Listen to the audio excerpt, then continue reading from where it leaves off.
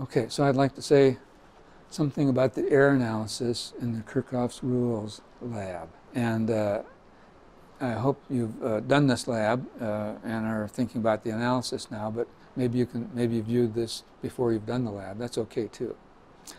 So we have, just to remind you, we have a circuit that looks like this. This is V1, this is R1, this is R3, this is R2, this is V2. And we have currents I1 from all the way from here all the way to here. That's I1. There's one branch, has one current. This is current I2 all the way from here all the way up to there. That's I2. And this is current I3. And the goal of the game is to calculate these currents using Kirchhoff's rules and also measure the currents using Ohm's law and compare them. Okay, so if we apply Kirchhoff's junction rule here and then Kirchhoff's loop rules here and here, for instance, we can do the experiment and come up with some good results, I hope. Okay, so error analysis. Let's just stick to the error analysis. So we have to measure, to do this experiment, we need to know the measurements, the uncertainty, and the resistor values. And the resistor values, according to your little book here, is 1% plus 4D. Again, we know what that means. So this is 1% plus 4D. We also measure some voltages, so the voltage uncertainty turns out to be 0.8% plus or minus 5D. So we have slightly different uncertainties here. So when you use Kirchhoff's rules, you have 5 things that have error. You have V1, V2, R1, R2, and R3. So you have 5 uncertainties. You've got 3 of these and 2 of those. If you're doing an error analysis, we've got the uncertainty in R1 plus the uncertainty in R2 plus the uncertainty in R3 plus the uncertainty in V1 plus the uncertainty in V2. And I mean, you just have to calculate each one of these separately because each one of these resistances and each one of these voltages is probably different. So this is going to mean something different depending upon what your voltage values are and what your resistance values are. For instance, if you have a 470 ohm resistor, if we calculate the error, let's say you measure it and it's 475 ohms, even though it might say 470 according to the color bands, but those are not really reliable. So 475 ohms. Okay, so 1% of 475 is 4.75, right? Or we can call it 5. That's easy to do. 4D depends on 4 digits in the last significant figure. So if your meter reads 475 and no other decimal points, then we have 4 digits in the last digit. So 4 digits out of 475 ohms is about 0.8%. Okay, so the error in resistor 1 would be 1% plus 0.8%, which is 1.8%. Now, because the different resistors have different resistor values, and this number is always the same, you're going to get a slightly different percent for the resistance, the error and the resistance for 1 and 2 and 3. So one might be 1.8%, one might be 1.6%, one might be 2.0%. Who knows? But the 1% is always the same, but this fraction here is always going to be different depending on the resistor value. The smaller the resistor value, the bigger percentage 4 digits is on the last decimal point. And the same thing for voltage. The voltage is 0.8% plus 5D, 5 values in the last significant figure. That has to be changed into a percent. So you've got 5 terms here. Each term has 2 percentages, a fixed percent, 1 or 0.8%, depending on whether it's resistor or voltage, plus this slightly variable percent you have to add on to that.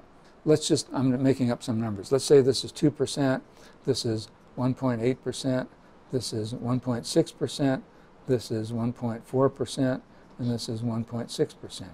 So it's 8.4% total. So if you are doing Kirchhoff's rules in which you have 5 different things which have errors, and 2 kinds of errors with a digital meter, I've come out with, I'm making this up, 8.4% total error. So that your answers for your currents are going to be off because each current involves a calculation using those 3 equations, the Kirchhoff's rules equations, which contain all 5 of these circuit elements, R1, R2, R3, and V1 and V2 that you measure.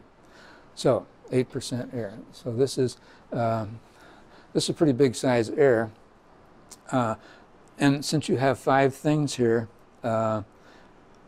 you really should use, and I suspect you haven't used this before, but if you look on the back side of the propagation of error handout that we gave you the first week in lab last semester, maybe you need a review on that. This is a bit of an overestimation of the error. So the error, the total percent error is given by the square root of the sum of the percents squared. That's called adding your errors in quadrature. And the reason for that is these are all 5 of these are all independent errors. They're all based on something different. 2 batteries, 3 different resistors. And so if you do this adding in quadrature, you get a smaller number than that. And I'm just predicting, I haven't calculated this, I'm predicting in this particular case instead of 8%, it's going to come out more like 5%. This takes into account random errors. Some of these numbers are going to be too high, some of these numbers are going to be too low, and that sort of averages out, it averages down the error from 8% to 5%.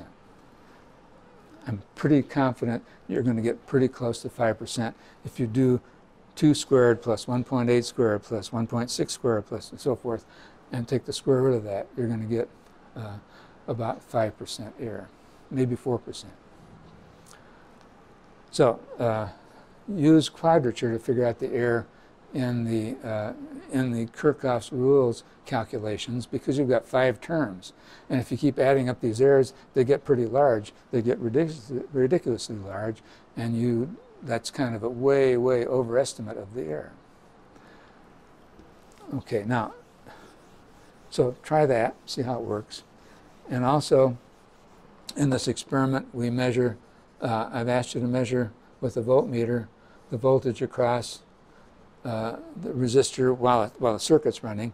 This is what I call V sub R1, the voltage across the resistor R1, and that's V sub R1 is given by, let's see, I1 times R1, right? That's what the meter should be reading. This is Ohm's law. And so if you want to know the current I1, it's equal to V sub R1 over R1, the resistor value. And so that has 2 terms that you measure. You measure this and you measure this. They have the errors that we talked about over here. And so your error here is due to, it's the error in V sub R1 plus the error in V sub, and the error in R1 itself. And you can now add those in quadrature. That would be the error in V sub R1 squared plus the error in R1 squared. And that would be probably like this, but not quite so dramatically, reduce the overall error a little bit. And that would be appropriate because these are 2 independent quantities and they should be measured in quadrature. Error should be measured in quadrature like that. So again, if this is 3% and that's 2%, square root of 3 squared plus 2 squared is the square root of 13, which is about 3, a little more than 3. So 3 plus 2 is 5, but the square root of 13 is like 3.5 or something like that. And so it reduces the overall error. when you add in quadrature, when you're adding independent quantities such as each of these resistors and each of these voltage sources that you're reading. So this clearly is, in theory, a more accurate way to get the values of I1, I2, and I3 by measuring the voltage across the resistors and just using Ohm's law to calculate the current knowing the resistance. So I would, for a super-duper error analysis, I would calculate the error in quadrature of all these 5 terms that we talked about over there, and I also calculate the error in quadrature for using Ohm's law for these 2 terms that we calculate here, and that will give you your range. So if this is 5% and that's 3%, that means that this process and this process should give you answers that are well within 5 plus 3, 8% of each other. So that's the way I'd do the error analysis on Kirchhoff's rules lab.